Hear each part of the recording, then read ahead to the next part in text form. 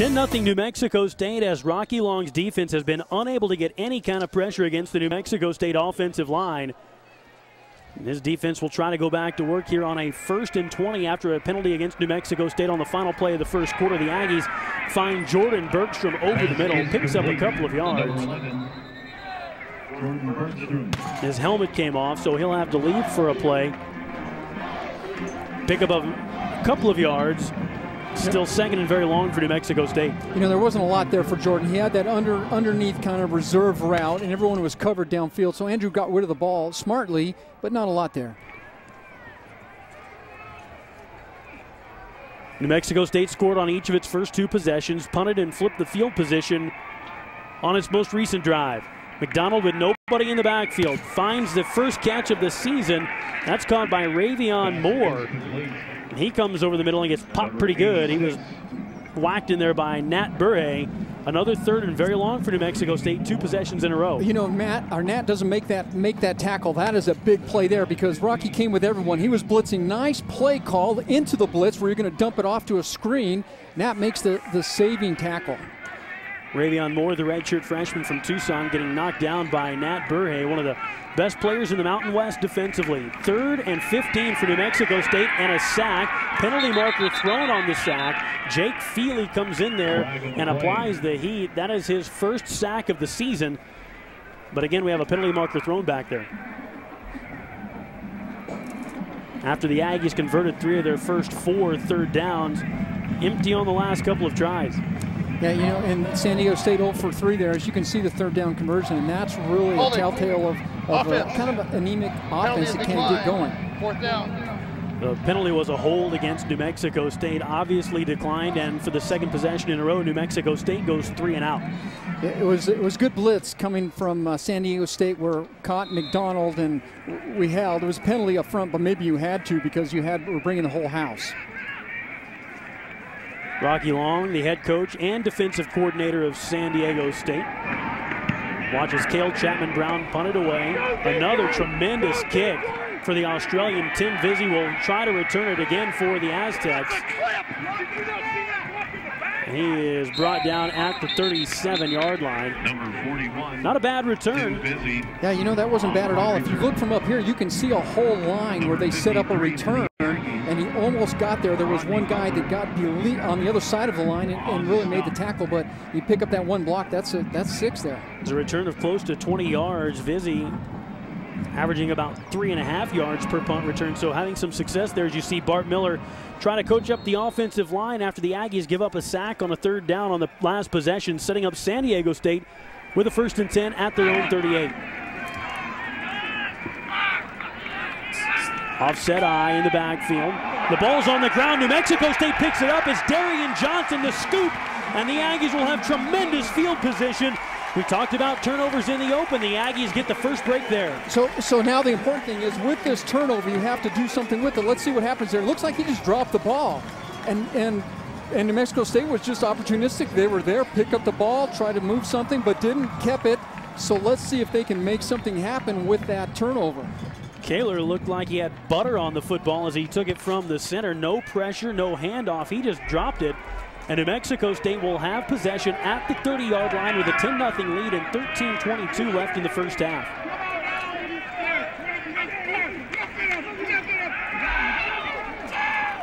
Aggies going deep.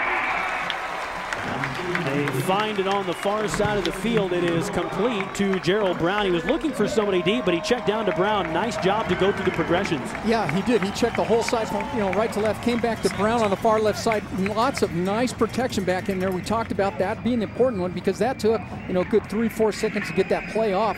Great protection up front by the offensive line. Another trip to the red zone for New Mexico State. They're a perfect 2 of 2 tonight. They'll go for the end zone, looking for the tight end, Andrew Dean. Touchdown, New Mexico State. What a pass. Lots of people on there on Andrew Dean. It wasn't like he was standing wide open. McDonald took his time. What a beautiful pass. He just dropped that thing right down the chimney, right into Andrew Dean. Good catch by Andrew Dean, but again, nice protection on the offensive line. Plenty to cheer about in Aggie Memorial Stadium. New Mexico State Just over 2 minutes gone by in the second quarter and scored for the third time. And the PAT try is blocked. And this one might go the other way. David Lamar is going to score a defensive two-point conversion for San Diego State. You don't see that every day, Danny, but 16-2 the score, but it's hard to feel bad about going up by another touchdown. Yeah, you know, there's the good news and the bad news. The good news is you were able to figure out a way to actually get in there off a fumble, but the bad news is you let them get it to themselves. The Aggies score after getting the turnover, 16-2, an odd score here in Las Cruces. Well, New Mexico State goes to the tight end for a 15-yard touchdown pass. Andrew Dean catches his first score of the year, and then on the block, protection just broke down in the middle. Yeah, you know that even though you score 6, I'm sure the coaches are down there saying, you know what, that cannot happen again. So San Diego State gets a defensive two-point conversion on the blocked PAT returned for 2 points. So they turn a negative into a positive. It'll be interesting to see how that momentum shifts if San Diego State can use that to their advantage. You're right, Jay. Didn't think about that. You're right. If they can actually go back there and rally around that, then that could be something they can start to turn this thing around with. But the Aggie defense has been almost impenetrable. 170 yards by the Aggie offense, but they have surrendered just 12. Already San Diego State has gone 3 and out on 3 different occasions here, as we're just a tick over 2 minutes into the second quarter. This possession will start at the 25 for the Aztecs, who've struggled to get the ground game going. Kaler will go to the air, getting pressured up front. He'll just have to throw it away. The initial pressure was made by Calvin Cruz, the senior from Littleton, Colorado, who had never recorded a sack, nearly got his first one there, and forced a bad play for San Diego State. And you know, there was nowhere he could go with the ball. As much as he looked and had time and got out of the pocket to buy some extra time to look around, there was only 2 or 3 guys in the pattern, both of which, or all 3 were covered, so he just had to eat the ball. Quinn Kaler, who had a good start last week, has watched Doug Martin's defense really make him uncomfortable here in the first quarter plus of this one tonight. He's 2 of 7, 5 yards passing, and he's carried it one time for 8 yards. Back to the air. This time he finds his receiver, Ezel Ruffin, who had a couple of grabs last week against Oregon State. Ahead to the 35-yard line. Very close to the first down, and they will give it to him. You know, Quinn had lots of time back there. He sat up in there. It's an out pattern, and so he just goes a quick 1, 2, 3, throws the ball, gets it out quickly, and a nice pass, nice catch.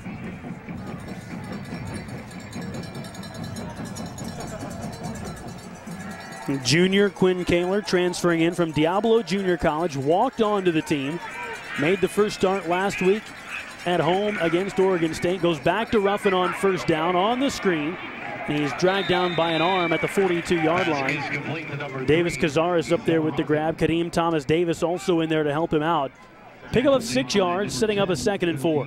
You know, if 6 yards at a pass is not a bad number as well. So quickly get the ball out and you go one-on-one and you just look for a physical, offensive receiver to kind of just make as many yards as possible. New Mexico State with a 16-2 lead.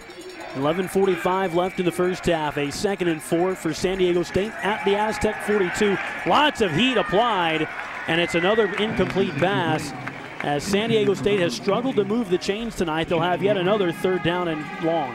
You know, Davis Cazares puts lots of pressure on there, and there's nowhere you could go with the ball. So even if there was a sliver of hope trying to get the ball out, it really couldn't do much. But because Davis was right in his face right away, and you can see Davis at the bottom of the screen coming in there, gives him a little pat. Not much there anyway. Clint had the coverage on that. Willie Mobley got the pressure on Rocky Long's quarterback. Willie Mobley, quite a story for New Mexico State.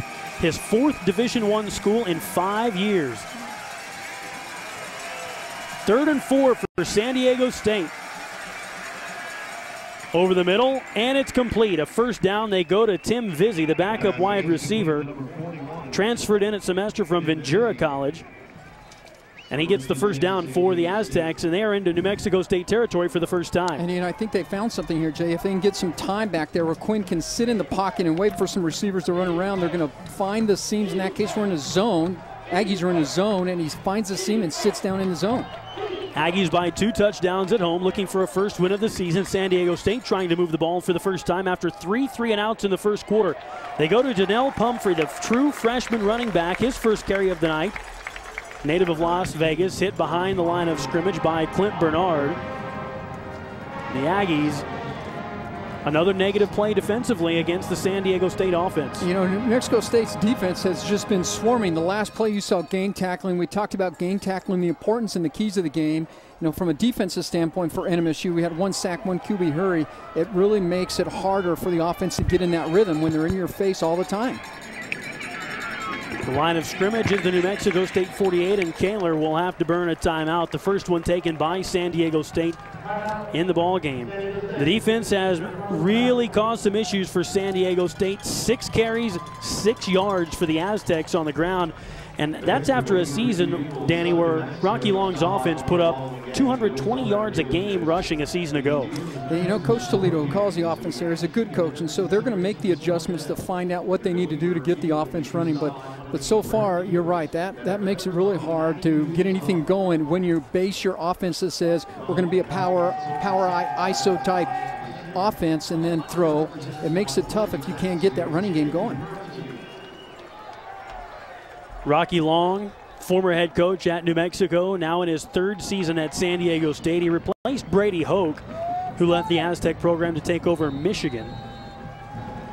Bowl games each of the last 3 years, the first time the Aztecs have ever done that. They have struggled here out of the gate in 2013, and they're having some trouble here tonight, trailing 16-2.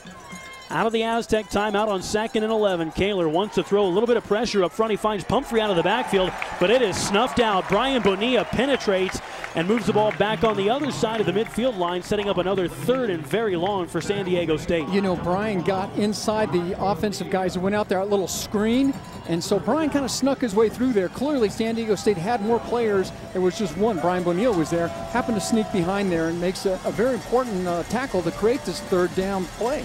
The freshman Kalei A'alua with the pressure up front forced the quick throw by Kaler. As we go under the 10-minute mark, another 3rd and long. 3rd and 13 from midfield for San Diego State.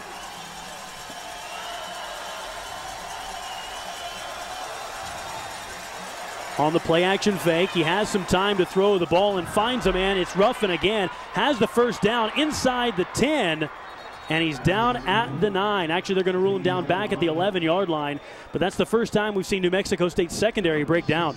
You know, we talked about they might have found something here. This is what they found. They found if you can figure out a way to give Quinn a little time in there, that his receivers will find the seam. In that case, here's some bad tackling by New Mexico State. But he had lots of time to sit back in there. Look how much time he has. No one's really pressuring him. Steps up in the pocket, makes a great little pass on a nice sit and find his seam and just sit there and wait for the ball. 39 yards on the pass and catch between Kaler and Ruffin.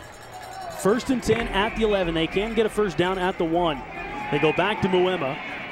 This time he finds a little bit of room to run. He picks up 5 yards, gets down to around the 7. He's brought down by Trayshawn Nixon, the linebacker.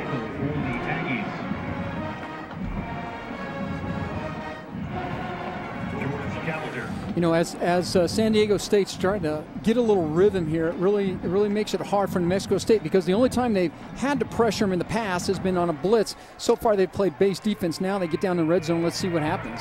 Muema on the Doak Walker watch list along with the Maxwell Award watch list. Hampered in the first couple of games of the season with an ankle injury. Tried to go in the first half. Was back at 100% last week and had a career-high 28 carries. New Mexico State will take timeout here with 8:34 left in the first half, and the Aggies out to a 16-2 lead, looking at a 2nd and 6 for San Diego State at the Aggie 8. You know, New Mexico State has had some great stops in the red zone a few games, right? So they can do this, and they didn't have the right personnel. They looked a little confused, and we saw Coach Martin running down the sideline trying to call timeout. Great timeout, because New Mexico State can play a tough red zone defense. Lots of coaching experience between these two teams. There are 8 schools in FBS that have 3 men on staff that have head coaching experience in college football, and these are 2 of the 8. New Mexico State's Doug Martin, head coach here and at Kent State. Greg Brandon, the offensive coordinator, was at Bowling Green. And defensive coordinator David Elson for New Mexico State was at Western Kentucky. For San Diego State, 3 head coaches on staff. Rocky Long, Bob Toledo, their offensive coordinator, 18 years as a head coach. And their assistant head coach, Jeff Horton, was a previous head coach at UNLV and Nevada. So lots of coaching experience here in this one tonight. 2nd and 6 for San Diego State at the Aggies 7-yard line, and this one is overthrown. Nobody really to throw to. They were looking for the tight end Adam Roberts, but the Aggies had him covered in the end zone.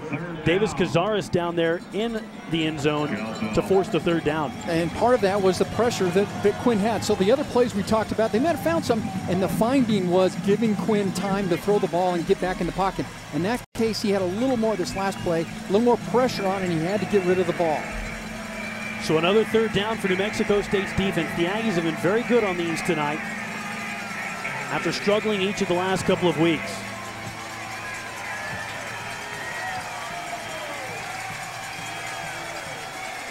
Kaler. Overthrown and again incomplete. Absolutely nowhere to go for the receiver. Kaveh Johnson, the Hawaiian free safety for New Mexico State, ends any hopes of a scoring play for Dylan Dinso, the wide receiver. And so what you're looking at here, Jay, is you see all the defenders, the New Mexico State defenders, they're all standing up and kind of wandering around. This is kind of the take a page from the team you're playing page and disguise as much as you can and try to get pressure on there. Again, lots of pressure on Quinn. Didn't have the luxury to sit back there and find the receiver. Wes Fear is a perfect 8 for 8 on field goal tries this season. This from 24. And he remains perfect on the season. 16-5. You don't see many scores like that with 8:19 to go in the first half. It's Military Appreciation Night here in Las Cruces as Rocky Long's team trails Doug Martin's team as we get a timeout.